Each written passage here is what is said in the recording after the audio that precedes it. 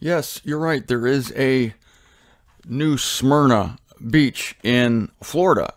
Smyrna. Yes, we do have that. It's called, no, it's right south of Daytona Beach, but it's north of Melbourne, New Smyrna. I thought that was, I just remember that yesterday as I was getting all excited about the ecclesia at Smyrna in Revelation chapter 2. I'm going to pick up there where I left off. I don't really want to do an exhaustive thing on the ecclesias here because I did it already in the bunker days. If you want exhaustive details on these churches, these ecclesias of Revelation 2 and 3, you can go back to the bunker days. And again, why am I talking about this? Because I believe, along with Dr. Bollinger and A. Enoch, these men are smart enough to agree with me that these ecclesias are future, and it's preparing a people to go through the tribulation. They're set in Asia Minor, which is modern-day Turkey. Oh, speaking of modern-day Turkey, you're not going to believe this. Are you ready for this? Yesterday, we got an application here at the bed and breakfast where I live. A kid wants to come here for a year. Now, I don't know if Juliana's going to accept his application. Sounds like a nice guy. Guess where he's from? Turkey. He's from Turkey. Can you imagine that? So I may be able to give you some turkey scoops when this kid moves here. If he does, I don't know. I'm using the onboard camera again today. I like the grain and the weird lighting. I was telling you about Stacy, the woman at the conference. I want to give you a few more details because this is encouraging. This is good for you to know. I said Stacy was the conference organizer. I showed you a picture of her. No, that was Andy May. Andy May is the conference organizer. Stacy is the one who owned the center where we met. It was a center for teens. She works with teens. She has a great love for people. Absolutely had heard nothing of this truth before this conference. When Andy and her made this business deal to rent the center, she wanted to know who was coming in here, so she did research. She researched me specifically because she thought, oh, what, some kind of cult is coming in here? Who is Martin Zender? Some sort of cult leader? So she researched me, and yeah, you'll find some negative things about me because people lie.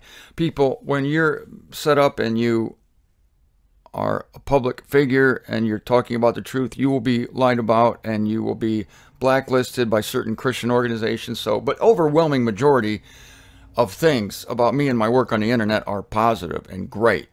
So she was impressed by that. She looked at some of my books, and Andy, of course, gave her my books, and she started to read them. But this is my main point to you, is that she was impressed by us. She kept saying again and again, I really like you people. This is why Paul said it was so important to be a living letter. To have the Word of God dwelling in you means that you display the fruit of the Spirit. You can't force this fruit to grow, but this fruit will naturally grow when the Spirit of God is inside of you.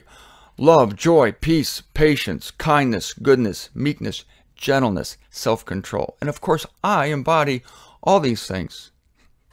I try. Of course, I don't. But to the degree that God makes it grow in me, I am happy and satisfied. And I do see it in me. And I know you see it in all of you. And so we were together. And we were a good reflection on the truth that we were teaching. We were polite, we were kind, we were patient when things went wrong, and things did go wrong. As I told you, I walked into the conference Saturday morning, and things weren't ready. And so I was a little stressed because the conference was beginning in 15 minutes. Did I tell you this? I can't remember. There was no coffee, the tables were not right, and I had given specific instructions. I'm a nice guy, but look, here's what I need. Boom, boom, boom, boom, boom. And that's what I expect. Boom, boom, boom, boom, boom. So when it's not there, I took a deep breath. I am not difficult to work with. I'm easy. Some people think I'm a control freak. I'm not. I do sweat the details. Anyway, I said, Stacy, this. And she said, I'll get right on it. I'll get right on it. I said, thank you. It was calm. You see? It was a problem, but it was worked through. All weekend, she was in contact with people like me who have the Spirit of God in them and have spiritual fruit that shows on the surface. This is why it's so important, Paul says, to walk worthily of the calling with which you were called. Okay? And patience is tough, I'm telling you. That's one of the things that probably many of us struggle with the most. And peace, yeah, peace also. The opposite of peace probably would be anger. We all get fired up, we get angry. And there is righteous indignation. There's a place for anger. But Paul says, don't let the sun set on your anger. See? We're not in this totally just to get head knowledge, to understand about God. We do want to do that. But we also want to live the truth. And I exhort you to live the truth. And it affected Stacy. And it put a good light on our message. And she saw how I was giving away books. And she saw how I myself bought the Maker's Mark whiskey for the congregation. And the congregants did drink together, partaking of the whiskey of the Lord. Yes, the Lord made the whiskey. The grains are distilled. Did you know that whiskey is basically distilled beer? They take it past the fermentation process. They fermented a grain is called beer, and they take beer basically and distill it. They turn it into a spirit. All the sugar is removed from it. I don't know the process, but it's a natural process. It's a God-given process. And as I'm speaking to you, this is kind of a catch-all show, but I am going to go back to Smyrna, and Pergamum's next. I'm going to give you my impressions of these places. I'm just going to go through this real quick. I'm going to tackle things in this that nobody else tackles. And then we're going to look back at Bullinger's words on it, probably. I told you I wasn't going to be exhaustive, and yet here I am going into detail. I'll see what I'm going to do. I'm definitely going to give you the political situation today between Turkey and Israel, and if this young man, I wrote his name down. What's this guy's name? Oh, well, if this young man does come here, I'll have him give me the scoop, the turkey scoop, and I'll give you the turkey scoop, for sure.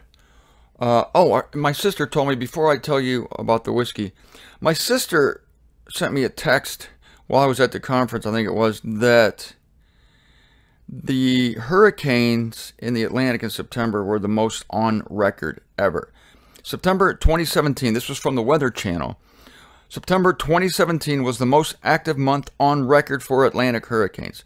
I'm just saying. They're all out to get me and Waylon. The hurricanes are out to get me and Waylon. But we're going to put sand under our doors, and we're going to batten down our hatches. And if it's bad enough, we're going to get the heck out of Dodge. Okay? Don't worry. Don't worry. This is funny. So, whiskey is distilled beer. What I was going to do at the conference, and I totally forgot to do that, I had it in my mind, and I was so hassled by the details of the conference, wearing many hats at the conference, that I forgot. I was going to say, after I introduced the fact that this would be the Maker's Mark conference, I was going to say it's not all about whiskey, of course. It's about the fellowship. Whiskey is just a little added delight given us by God to make our hearts glad. And then I was going to begin the conference. And now I'm going to speak to you on the health benefits of whiskey. It was going to be a joke, you know. But there actually are. You go to the website. It's like 21 health benefits of whiskey. Of course, it must be drunk in moderation. Not drunk's a bad word to use there. It must be drunken, another bad term. Not sure. Look it up yourself. Now, concerning Smyrna, the next sentence I was going to tell you yesterday is the disturbing one. But in a way, it's very specific, and it has a degree of comfort sewn into it. Fear nothing, Christ says to the ecclesia at Smyrna. Fear nothing that you are about to be suffering. Lo, the adversary is about to be casting some of you into jail, that you may be tried, and you will be having affliction 10 days. So, jail would suck. There's going to be apparently still persecution of these ecclesias. The whole world is going to hate Israel. We know that. We know that the Battle of Armageddon is a battle in which, it's a battle that's never fought. God preempts it, but it's a battle in which the nations surround Israel to destroy her. So there is anti-Semitism no matter where you go, no matter what age you are in. And it really wasn't in full swing back in the first century. They hated Christians specifically, but they didn't really hate Jews, I don't think. I think that the anti-Semitism came later. I mean, we know the Jews killed Jesus Christ, and so there's a resentment there. And I think that it wasn't... I mean, somebody tell me if I'm wrong here. I don't think this anger against Jews started until long after the Jews crucified Christ. And it came from Christians. No, I can't say that either, because look at the Muslims. Everybody hates Jews, not just Christians. What is it? Is it they don't like that they have wealth? They don't like that they're good managers of money? They don't like that they have a natural, God-given hunger for power and use it? What is it? But we see it happening here, that Satan is about to be casting some of you into jail. Again, how does Satan do it? We don't wrestle against flesh and blood. Satan uses flesh and blood to enact his will. Except in the case of our Lord, Satan tempted him directly. But how did Satan kill Christ? Well, that was in the Garden of Gethsemane. He tried to kill Christ through Judas. He inhabited Judas. He uses people. He obsesses people. And so this is going to be happening in the days when Israel's trying to get a foothold, get their self together in Turkey. There's going to be great persecution. Adversary is about to be casting some of you into jail that you may be tried, and you will be having affliction 10 days. That's not so bad. Affliction's bad. 10 days, there's a limit to it. There's always a limit. God's judgments, God's disciplines. And I just told someone this on the phone yesterday. This person said, why am I going through all these things? And I said, it's the discipline of God. God disciplines those he loves. If you're not disciplined, then you're not sons. I know this comes from Hebrews chapter 12. It's a circumcision letter. It is still written by Paul. It's not to us, but we can learn from it because that is a transadministrational truth that trial perfects you. Yes. And discipline perfects you. God brings it to you as to sons. He loves you. If he didn't love you, he wouldn't mess with you. And he's messing with you, but it's not messing with. These are surgical strikes. 10 days. Surgical strikes. The locust for 5 months. Surgical strikes. The hailstones have a certain weight, and they won't weigh any more or any less. Surgical strikes. 1/3 of the earth is afflicted with blood, with fouled waters. 1/3 of humanity is killed. That's a math problem. It's surgical. 1/3. Not 2/3. Not 1.5 thirds. 1/3. Take 1/3 of a pie, of a piece of pie out of the pie. You cut it here and you cut it there and you remove it. It's surgical. Someone gets 1/3 of their liver removed. The doctor doesn't take out your whole liver. They take out the bad part. It's 1/3. It's scientific. All these trials you're going through are scientific. Thus also with the Smyrnians. Here in Florida we have the New Smyrnians. In ancient Asia Minor, it was simply the Smyrnians. Become faithful until death. I shall be giving you the wreath of life. Become faithful until death. Kind of contradicts the afflicted 10 days thing just a little bit. Until death. Well, listen. That's good advice for anybody. Be faithful until death, or in our case, until the snatching away. Some of us may die. I've had friends who died in Christ, and they remained faithful until death. After death, you can't be faithful because you're dead. You're not experiencing anything. You're not praising the Lord. You're not hungry. You're not tired. You're not anything. You can't be faithful in death. That's why be faithful until death. Why isn't Jesus telling them to be faithful after death? Because you're dead. Well, what about when they're resurrected? Then you don't need faith. When you're resurrected, you're standing. This, I think, is proof that Jesus Christ is disguising himself. This is it now. After seeing this, thinking about this live with you, this is a live Bible study. I love this. Is that be faithful until death. If Jesus Christ is in your midst, you really don't need faith. So if this person walking among them, I maybe don't think they know it's Jesus Christ. He can take many forms, many forms. He can become unrecognized. He could just be let's say, an itinerant teacher who shows up in these camps, in these dispersed groupings of people, of the diaspora. Yeah, so they might not even know it's Jesus Christ. But there's going to be teaching. You see, we are not tried above what we are able. Number one, I know you may doubt that, but we're not tried above what we are able. But what does God do? According to Paul, God gives us the sequel. King James says, God will not try you above what you are able, but with the trial, I'll say it in King James Version. God will not try you above what you are able, but with the trial, he will provide a way of escape for you to undergo it. How? That wasn't a King James accent, sorry. How are you undergoing something at the same time God's provided a way of escape? That verse is a contradiction in the King James Version. Well, why not? The King James Version contradicts itself many times. The contradiction here is due to a translation issue. God will not provide a way of escape. The concordant, for whatever Greek phraseology is there, concordant has, God will provide the sequel. I know what the English elements are of that Greek word. I don't know the Greek word right now, but the English elements are outstepping. Outstepping. He will provide you. He will let you see where you're coming. See, look, you will be afflicted 10 days. Maybe that affliction ends in death, but there is an outstepping. After 10 days, there's going to be some kind of relief, either death or something. But for us, an outstepping is, the concordant translates it sequel, shows you the end. Like he shows you the sequel. When Stephen was being stoned to death, he saw the sequel. He saw Christ glorified above.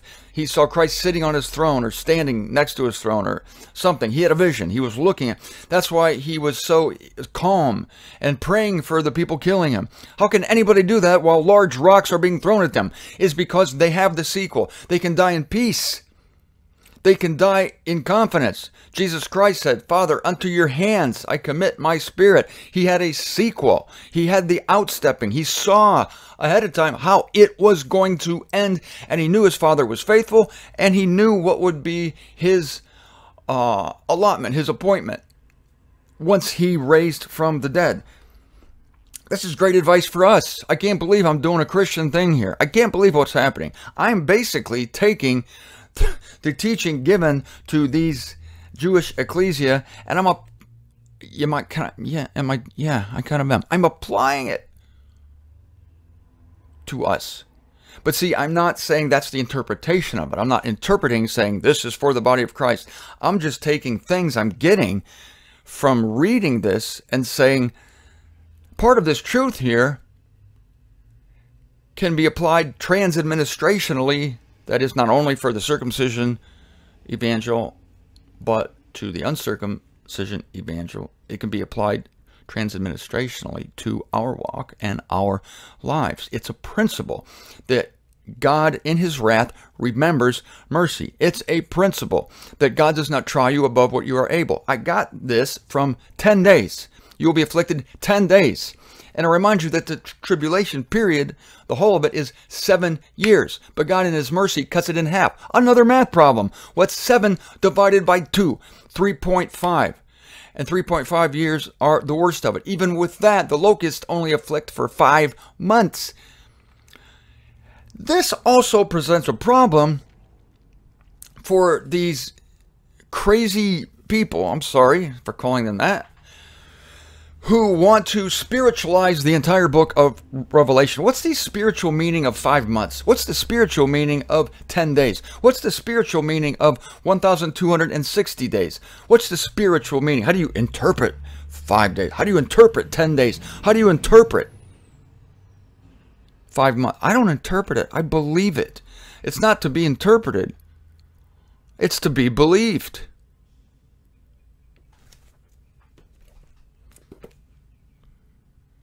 Become faithful until death.